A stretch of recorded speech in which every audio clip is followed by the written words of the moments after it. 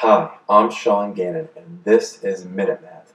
And today we're going to learn about variable and verbal expressions, taking a verbal expression and translating it into a variable expression.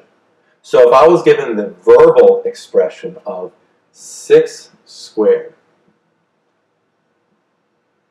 so I'm taking 6 squared. Now this is a tricky one. All right, what symbol is dealing with squared? Squared, squared, squared.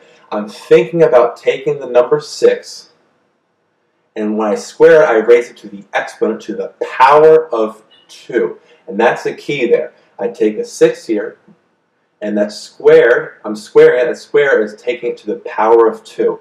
Now, a common thing I see is I'll see students take 6 squared, multiply it by 2, and then they'll simplify it and they'll say it's 12. That's wrong. That's multiplication. That is not squared. 6 squared is 6 times 6, which is 36. So if I take this verbal expression of 6 squared and I make it into a variable expression, I take 6 and then I square it, put the 2 up top into the exponent.